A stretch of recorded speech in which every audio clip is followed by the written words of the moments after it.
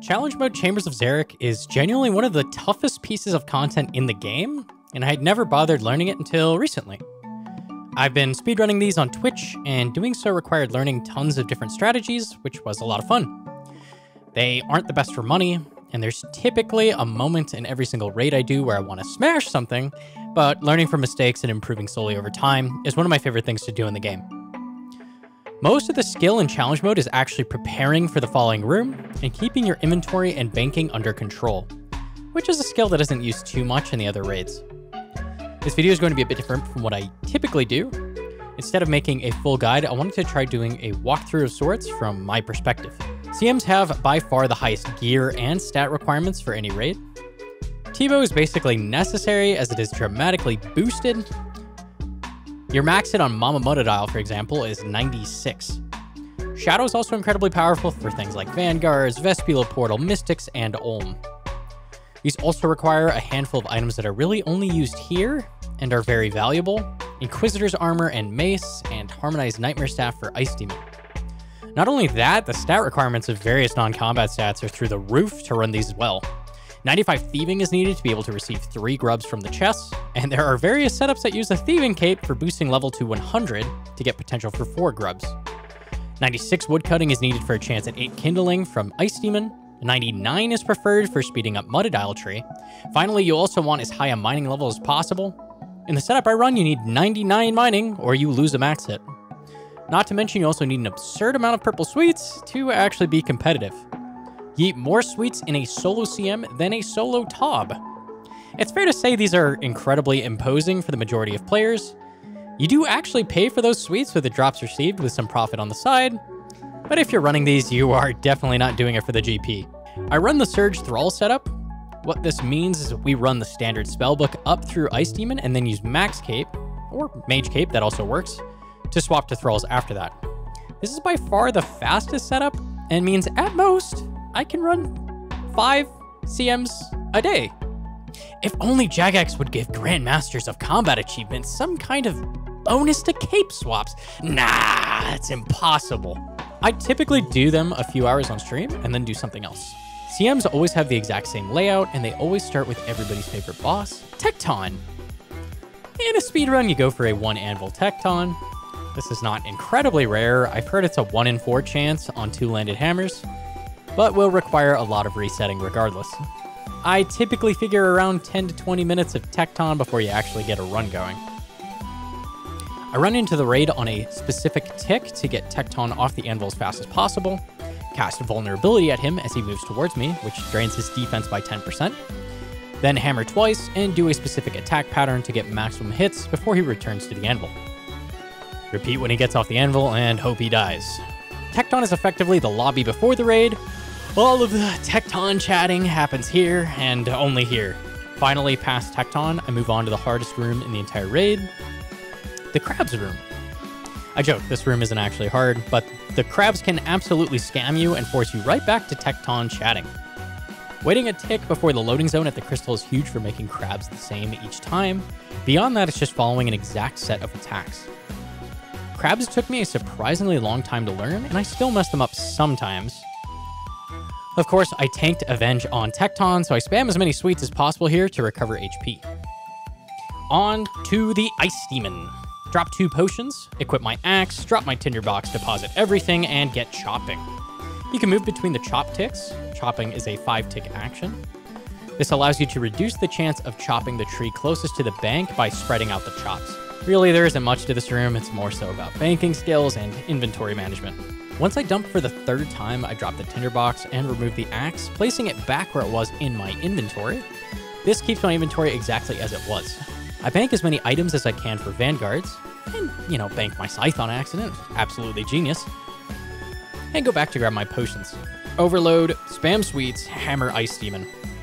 Hammer on Ice Demon works differently and actually does increase your magic accuracy, so missing hammer can a lot of times be the difference between continuing or resetting right here.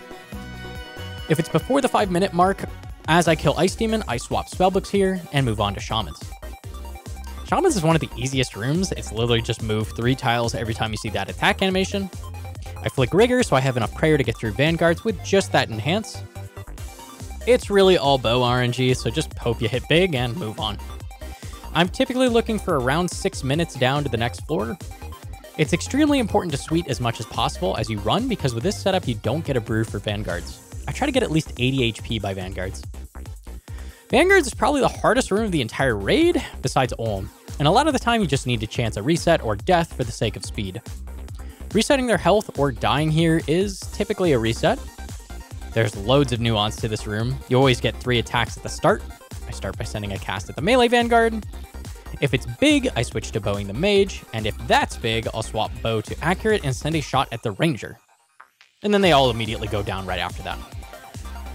After this, as a rule of thumb, I follow the ranged Vanguard always, scythe it to below 70 HP, making sure to swap to Masori as I swing for the added defense, and step underneath it after switching to ranging the mage Vanguard. Once I see a big shot, I switch to mage and start attacking the melee Vanguard. At this point, it's flick both Vanguards and hope you live until they go down, repeating the process. This attack order reduces the total damage taken and always gives you something to attack. An asterisk on the plugin indicates I can kill that Vanguard once the others are low enough, and then I take them out. The supplies you get from these are completely random, the worst being 3 brews and no revite.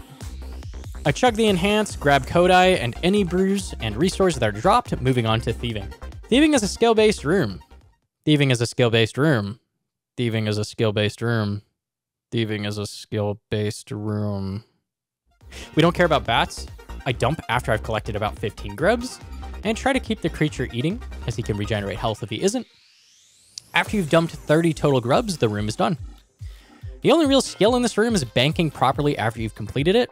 I bank Harmstaff, Tome, Hammer, Scythe, Max Cape, and Stamina after I've taken a sip out of it, pulling out Axe, P-Neck, Avernic, Pickaxe, Mace, 2 brews, and a Kodai. If I got more than 1 Revite at Vanguards, I take any extra, just for Vespula.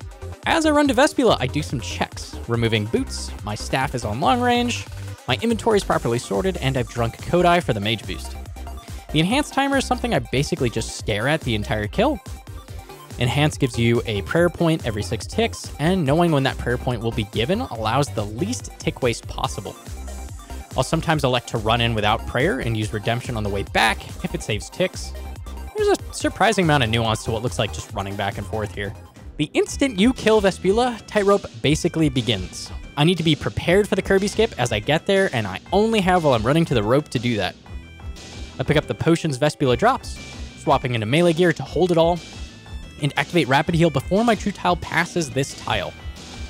Clicking to this tile before the entrance is actually important too. This gets you to rope a tick faster and dodges the loading line at Vasa. I use a combination of brews and sweets to get my HP just barely over 50 as fast as possible, and then immediately overload to get to 1, 2, or 3 HP. This all needs to be done before getting to the rope or the run is over. Because sweets heal a random amount of HP, sometimes the RNG of that can screw you over, as it almost did in this run. Get to the rope, activate Redemption before or as you cross. Redemption heals enough to survive the barrage of damage we receive. Grab the crystal, click the rope, click Sweet to tick eat and equip necklace while clicking the rope to cross back. If you did everything right, the necklace will null all the damage received on the way back, and we can continue on. It's actually fairly easy to pull off with some practice, but if you mess up, the run is completely done. This actually took me a while to learn, and the main reason I kept messing up was I was eating the sweet and equipping the necklace before clicking to the rope, which luckily I had someone in the chat point out. I'll leave Kirby's guide to this below. How you pull this off changes if you have 2 or 3 HP as well. Once the skip is done, we move on to the final floor. I'm looking for like a sub 13 minutes at the hole. My best ever was just barely sub 12. The last floor is a killer. Every single room at this point has a huge amount of RNG that can just simply end the run. Guardians is the only easy room on the floor. You can summon the meme skeleton thrall to potentially save a tick, overkilling the second guardian. People always question my funny walk, but I really do think this is superior to the typical running 2-tile method. The main reason I do this is to flick prayers more easily, which is really important if you don't get Revite drop like in this run. It also requires less clicks and no timing, but at the end of the day, it really doesn't matter much. If I'm in my Blood Fury setup, I try to take damage if it happens to heal me to 99, since I'm not going to be venging Vasa. He takes all your health away anyway, so it's better to be lower HP to allow sweets to get HP higher. After the Guardian dies, I equip Mace, set it to Spike for stabbing crystals, equip Claws, then equip my range setup to get all my switches in the right order. Vasa requires very fast switches to not lose ticks, and is a fairly difficult room execution-wise. When Vasa teleports me, I eat 3 sweets and drink a brew if my overload will restore my stats. Spam clicking to do a shot without rigor. Avoiding damage from Vasa's boulders is really just understanding your bow's cooldown. Moving right before you can shoot again will avoid all the damage.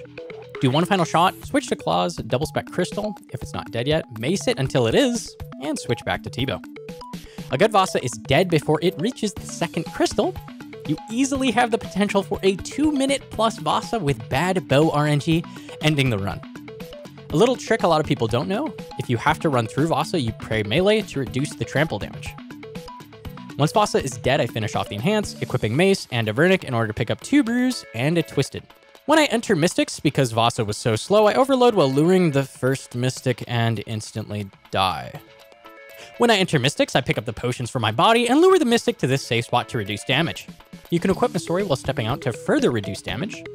Because Shadow multiplies Occult's bonus but not Salves, it actually is far better not to use Salve at all anymore.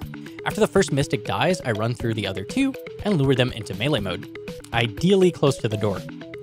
Shadow has the potential to noodle a lot here, which can, again, end the run. There's a setup for Tendril Skip here that involves waiting a tick before the room to run past the Tendrils a bit faster. I had to eyeball it here since I was really far away. I typically chug a whole brew and a dose of Revite as I enter the next room while equipping all my tank gear and staff. Now, I've said in the past that Mudadile is the worst boss in the game, and would you believe it, that hasn't changed.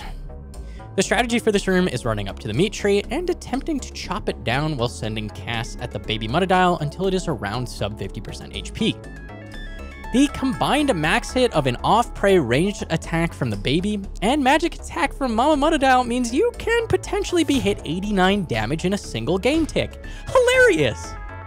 Not to mention burning through all your brews in this room can mean the difference between having 2 brews for Olm or 6 brews. And it's all completely random. Joy, oh joy. Why do they attack so infrequently there? They're doing a coin toss between... Once I've got that tree chopped down, I equip full mage gear and summon a thrall. Doing this walk under method with Misori flicks can help reduce damage, but really it just increases your odds of survival. Nothing more than that. Once the baby is dead, I grab that overload and enhance and run over to the safe spot while trying not to forget there's a loading line here. Mama Mudadile maxes 38 with any given attack, so technically even if you are constantly brewing, if she maxes each attack, she can just kill you anyways. I typically brew Twisted until I'm running low on brew, then start sweet tick eating every single attack. When one of us finally falls over, I run over and grab brew and Revite, and then move on to the final challenge. When I'm running up to the chest, I eat as many sweets as possible, drop the axe and spare overload, make sure I'm enhanced, sort my inventory for banking. This actually took a ton of practice to get relatively fast at. I would sometimes waste 20 to 30 seconds at the bank while learning. Finally, I run into Olm. If it's pacing sub 28:30, I'll get there in sub 20 minutes on the clock. Olm is by far the hardest part of the raid and requires a lot of practice and experience to get good at. When I first started, I had a very basic understanding of 4-1, and I sometimes still struggle a bit with it. Not to mention I had no clue how to do Shadow Mage handrunning. Cindera's guide helped me a ton, which I'll leave below. I might make a basic Shadow running guide in the future, since there really isn't a good one yet as far as I know, although I have heard that Kirby is slowly working on a guide for this of his own. So if that exists in the future, I'll make sure to put that down below as well. The basic overview for Olm is if you hit hammers, it's usually okay. If not, you waste a ton of brew, and he just never dies. There's usually about 2 minutes of variation, and the majority of that is hammer RNG. I try to brew every 15 seconds whenever possible to keep my stats high, and keep HP as high as possible, since I don't have a saying to rely on to heal myself back up. Misori flicking in 4-1 I learned also helps reduce a lot of damage. I learned things like acid running, flame wall nulling, and crystal running with some practice. The P3 hand trolls have always been hilarious too. Pacing into head phase but not being able to do 1 damage with Lance in 5 hits is enough to make most people's mental give out. Please don't heal. Please don't. Eat the it! Hit it! Are you serious? What?